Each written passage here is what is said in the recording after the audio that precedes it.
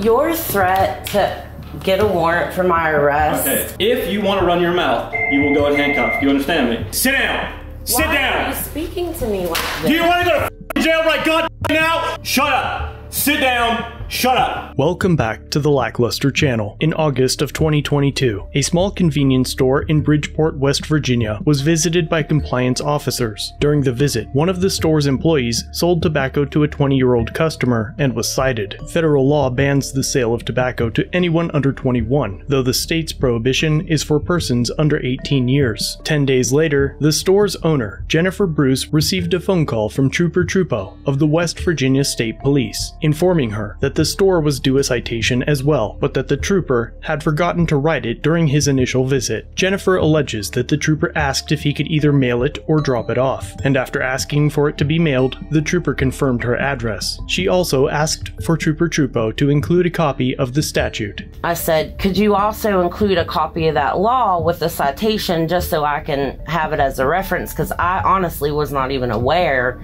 He instantly flipped.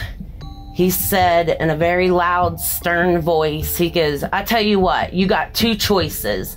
You either come to the Bridgeport office and pick up this citation, or I'm getting a warrant out for your arrest and I'll just come and pick you up myself.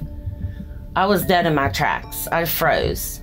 I said, wow, that escalated quickly. Like, why, okay, I'll be there. I'll be there to get it. After the trooper's outburst over the phone, Jennifer traveled down to collect her citation. West Virginia is a one-party consent state when it comes to audio recording, meaning that if you intend on recording a conversation, at least one person in the conversation must consent for the recording to be legal. If you are a participant in the conversation, you can be the one person to consent to the recording. So when Jennifer traveled down to the station, as a precaution, she began an audio recording prior to entering to receive the store citation. How are you doing today? I'm well, how are you? I'm good. How can I help you? I'm looking for Officer Trupo or Trubo. Trupo? Mm-hmm. What do you need? I'm supposed to meet him here. Okay. Just hang out here for a minute. Thank you. What's your name? Officer Bruce. Bruce. So far so good, but about 20 seconds later, Trooper Trupo greets Jennifer in the lobby. Is Bruce? Yes. From Hawksneck? Yes. Okay. Give me 1 second. Okay. Just hang out. By chance, you don't have a copy of your business license, do you? No. Okay, that's fine. By chance, can we talk first? We Okay.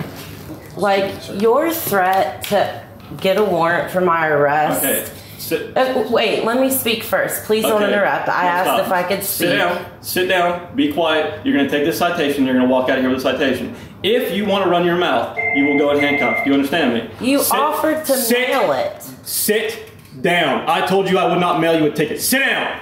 Sit down. Why are you speaking to me like this? Do you want to go to fucking jail right god now? Sit down, shut your fucking mouth, and you will take a ticket and you will leave this fucking office. Do you understand? You have two options. One fucking ticket, or you go with charges to North Central Regional Jail. Shut up. Sit down. Shut up. I will not hear any more out of your fucking mouth. Shut up. Sit right there.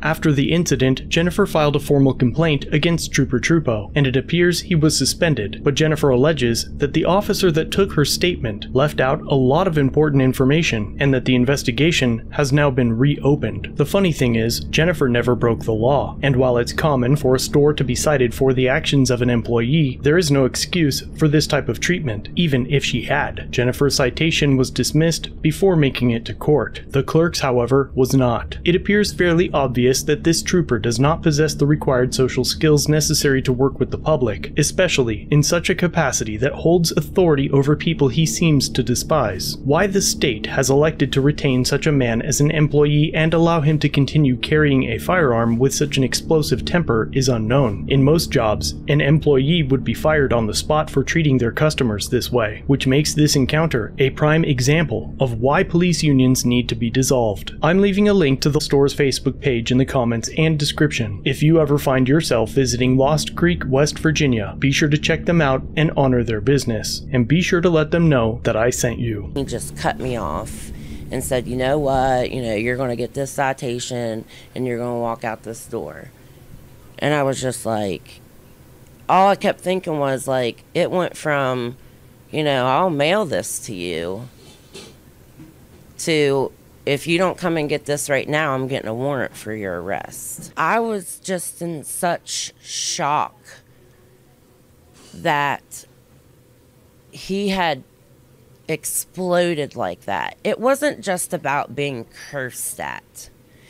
It was the pure anger and the pure fear that he put into me. Officer Trupo comes out, he verifies who I am and what I'm there for, and at that point I said, you know, I asked him, I was like, hey, you know, can we talk? And he goes, yeah, what is it? And I said, your threat to get a warrant for my, and then he like interrupted me at that point and I couldn't speak.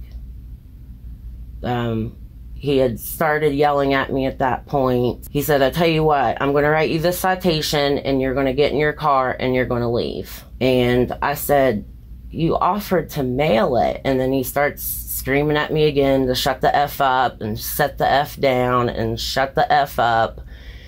And he had just a plain manila folder like this in his hand. And just a paper folder, and as he was screaming, like, he slammed it on the ground, and you can hear that in the recording as well. Sit down! Sit down! Why are you speaking to me like this? Do you want to go to fucking jail right goddamn now? And he turned around, like, I honestly thought he was just going to snatch me up and arrest me right then. And I'm just sitting here so confused and, like, wondering why, like, no one's coming out from the back. Because I heard other officers talking in the back. And I'm just thinking, like, why is no one coming out to, like, see what's going on? Does he need help? Do I need help? Like, you know, why is he screaming like this? No one seemed to care at all. And I just keep thinking he's so young and he potentially has 30 more years on the force. If this was a stressful situation to make him react like that, what's he doing on the street is something more serious. Thanks for watching. If you have a video, use the submit link in the description or pinned comment. If you enjoyed this one, subscribe and hit the bell for future content. And check out our other channels, Lady LackLuster and The Odd Side. Remember to like, share, and leave a comment about what you think of this interaction. It's the easiest way for you to help expose corruption and misconduct. Merchandise is available using the links below. Join the LackLuster family for just $1 if you'd like to further support the channel. Get a Lack logo next to your name, custom emotes, and early access to videos. I look forward to seeing you in the next one. All links are down below.